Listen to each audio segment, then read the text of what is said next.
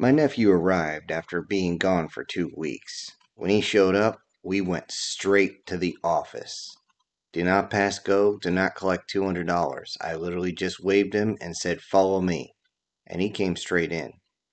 I did this because I knew that he had just graduated from his year, and I knew he was going to be going on that stupid camping trip, and dummy that I was, I didn't tell him about what he needs to worry about, or at least be aware of.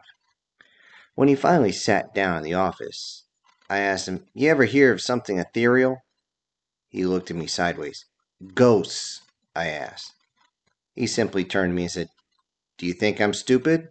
And I replied, "Scale of 1 to 10? "Funny," he said. At that point, I said, "Sit down, shut up, and hold on a second. I got one here. One sec. Okay, here it is." I dropped the file in front of him, and I explained what ethereals actually are. Ethereals are, like the Lord's Prayer says, the seen and unseen of things. Things that don't quite match our three-dimensional understanding of things. In some of the cases, it's from dimensional. From some cases, it's spiritual. Sometimes it's mystic. They're actually different, and they're not usually from a dimensional shift, but it does happen. It's odd. Sometimes they cross over and cross back. The mind's electrical, so it immediately will tell you when they're there, because the ethereals do give off a slight vibration. A vibration that you can actually pick up, because energy is energy. He looked at me sideways. I said, "You took physics, didn't you?" "Yeah." "Well, then they should have covered this." Electronics are also affected, at least the old school ones, before they had the buffers put in. They didn't want everyone to know what the hell was going on. So they had those put into modern electronics, and now you can't really tell when something's around. I had to show him a map about areas of the world that are connectors to the ethereal plane. It's all strange. I had to introduce the idea of ley lines to him, and this actually made him stop and rub his head. "Ow, that hurts." "Oh, don't try to think about this logically. You'll break something," I told him. I reminded him that strange dreams that you have are not always dreams. Sometimes they're a ethereal/psychological crossover. If you're able to do that willingly, it can be, painful to try and do that. You do get increased abilities when you do, but the problem is when you try to go across, your internal safety systems kick in hard, and the fear that you feel. At least you think it's fear. Sometimes it's actually excitement, which is what's confusing to people. He looked at me strange, and I had to stop at that point and remind him, "Look, remember when you were young and you first got into a fight and you thought it was fear tugging at you? No, it was excitement. You wanted to fight. Every single part of you was getting ready to start throwing hands, tossing down, or whatever the fucking stupid phrase you want. Every part of you wanted to go, but you've been brainwashed and waxed to thinking that it was fear. It's not always fear. You need to keep your wits about you. If you don't, then you're in trouble." "How bad?" "Really bad. People have damaged their own spirituality, their own internal beings, and I've seen some of the scans of their brains, the MRIs. It can get kind of messy in there, so you really have to watch it. Don't think you can rush this sort of thing. So if you're looking to get into it, I can help you, but it's going to take months, if not years. Okay? Just so understand that." With that, he turned back to the files, and I kept going. I informed him where he was going was one of these connecting pieces on the ethereal planes, the ley lines. So weird shit happens. And since he's going with a group, he has to be careful of group think. Okay? Group think is very dangerous because it only takes one to freak everybody out, and it's contagious. Fear is contagious, but it only also takes one person to laugh somebody out of fear, to scare them out of fear, to straighten them out, to tease them out of fear. It only takes that. Fear only appears from ignorance of things. And understand this, that you'll feel these things moving around, but trust me, you'll be fine. I pulled out another file and dropped it out in front of him. And then I continued as he opened it up and his eyes got real wide. I told him aliens use ley lines as access points. They use it from one reality to the next because you could say it's type of a weak point between one dimension and another. This is why different parts of the world have different creatures. You know, you got the phrase over there in like England and Scotland and stuff like that. There's a ley line that crosses right there. If you keep going east across their little, I guess you could say, little sea there, the thin sea, the narrow sea, whatever the hell you want to call it, then you deal with the trolls. And those big fuckers usually stay underground. A lot of people confuse them with dwarves. Not even close. But you'll find them all over the place, and you just gotta be aware of it. We don't need to use them anymore, but we do. This actually got his attention as he was expecting another file. I simply just reached down to the one he was, flipped a couple pages, lifted it up, and said, "Look, here. The alien tech that we've been able to work off of, it messes with our tech. And now that we've been able to figure out these ley lines and what vibration, which energy, which frequencies to use, we can cross whenever the hell we feel like it. Not something I intend to do because a lot of times there's something over there you don't know what it is and it can kill you. You also have to remember that ethereal is going to mess with your tech. I bring this up because the most likely of things you're going to screw with over there. Okay. Also, remember, alternate dimensions will mess with your tech. There's other dimensions that want to be able to cross over, so they're experimenting. Now, just remember, cell phones. Your cell phone is going to act weird. It's going to act funny. It might have some sort of haze on it. It might show some distortion. It will just be weird, okay? Expect that because they're working on multiple frequencies, so there's going to be some inevitable crossover. Just remember that when it comes to things that reach out, well, human experimentation around that area still happens. So stay with a tour guide and the group. You should be fine. They know where the safe zones are at. I'm going to say that one again so it sticks. Stay with the tour group. You got to piss, just take 2 steps off the trail, whip it out, okay? If the girls want to sit there and take a peek, let them take a peek, but don't leave the trail. He looked at me sideways on that, but I looked at him dead in his eyes.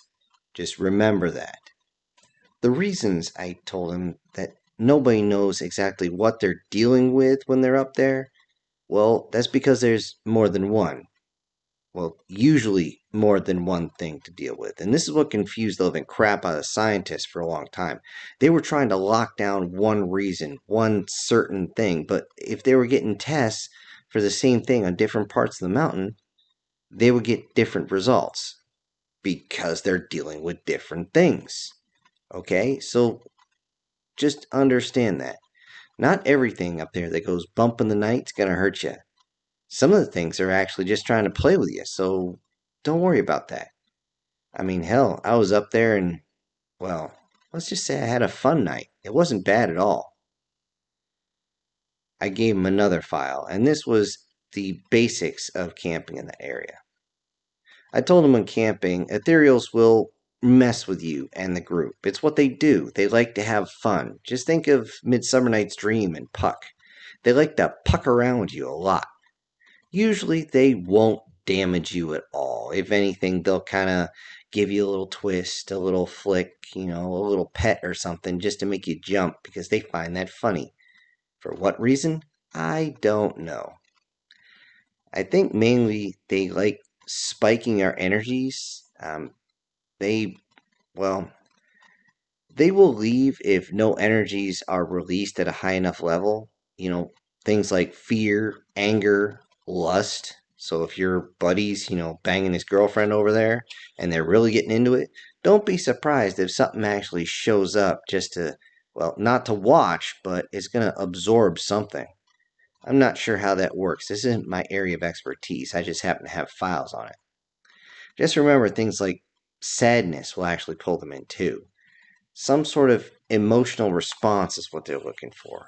And just be careful, very careful, because with these ethereals, it ain't just angels out there. Demons will try to come through too. And they're usually there to do bad things because they love the taste of fear. It's addicting. It's like crack and cocaine and meth all wrapped up in some sort of adrenaline spike. It's just crazy for them. So they love your fear. But they cannot stand resistance. So here, look, I flip a few more pages and point it straight to them.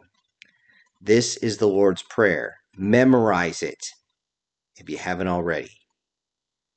And you're going to take this copy here. Do not lose it. Okay? If you think one's close, I want you to start saying it. Either say it silent, say it out loud. I don't give a shit, but say it and mean it. Hold it close to your heart along with this. I reach up and give him a talisman that is pure silver that's already been blessed. Physical weapons only work on demons who cross over. Okay, understand that, because they're very rare. The ones that actually cross over are very, very rare.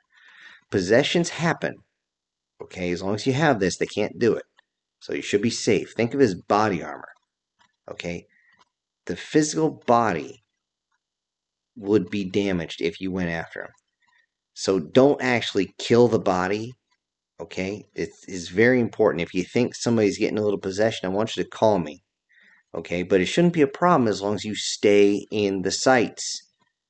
They're blessed. They're pre-blessed, so you should be fine. Okay? And before you even ask, you don't have to worry about any of the cryptids that I was talking about. I told you before, they're afraid of that area.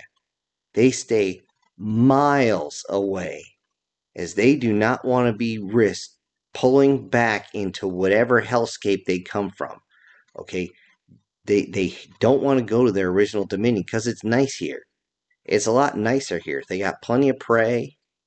They got all this fun stuff to do. They don't want to go back. And some have been born here, so they're scared of going. And besides, most cryptids are extremely weak against ethereal. Not all of them, but a good portion. Now, there's one rule above all.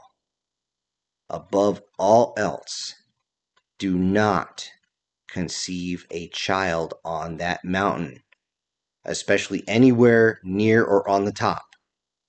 Issues will ensue. Trust me, you do not want to be there. What you guys know is the men in black will show up, but trust me, you won't even see them coming. I've worked with these guys. They're scary good, and you know I don't use that often. And they are some vicious sons of bitches. If you're not going to go along with them willingly, they're going to beat you. If you're still fighting, they'll fucking kill you. So just remember, while you're there on the mountain, just keep it zipped up and you should be fine. Alright, so alright, I'm just going to leave you with this. As I reach over and tap on the file to emphasize my point. Just remember your survival training, the stuff I gave you. Remember what I told you, and don't lose that talisman. What did I just say? Don't lose the talisman. And remember survival training. Yes, keep your wits about you. You do that, and you know what you're going to do? What? You're going to enjoy your trip. It's going to be one of the best times of your life. He looked at me sideways at that. I'm not kidding. I have a blast when I go there. So tell you what. Give me the file. We're going to go upstairs. We're going to make sure you got everything you want. I would hand you a beer, but you're still too young. By the way, don't drink when you're out there. Please don't. The last thing I need is to get a phone call to drive all the way out there to get your ass out of the drunk tank. With that, I put the files back and I locked the door. As we were heading up the hill, he asked, "So, you said you dealt with ethereals when you were there?" Any of them that I might know? I thought for a moment, said, well, I did have an interesting conversation with Lilith once. Hello, everybody. This is Syntax. Thank you very much for joining me on this week's chapter of The Files. Before I go, I need to send out a big thank you to one of my supporters. You know him, you love him. It is SS Demon. Kind of weird how it works that he gets today of all days. Still, thank you very much for supporting the channel, and everyone else, I will see you on the next one. This is Syntax, ejecting.